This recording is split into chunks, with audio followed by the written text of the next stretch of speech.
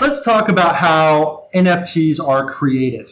So this is going to be technical and non-technical. Really quick, for the technical side, we're not going to touch on this too much. There's a few ways that you can create an NFT. If you know how to code, your own smart contract, you can just make your own smart contract. But, very few people know how to do that. It's a complicated process and there's some pitfalls you have to watch out for.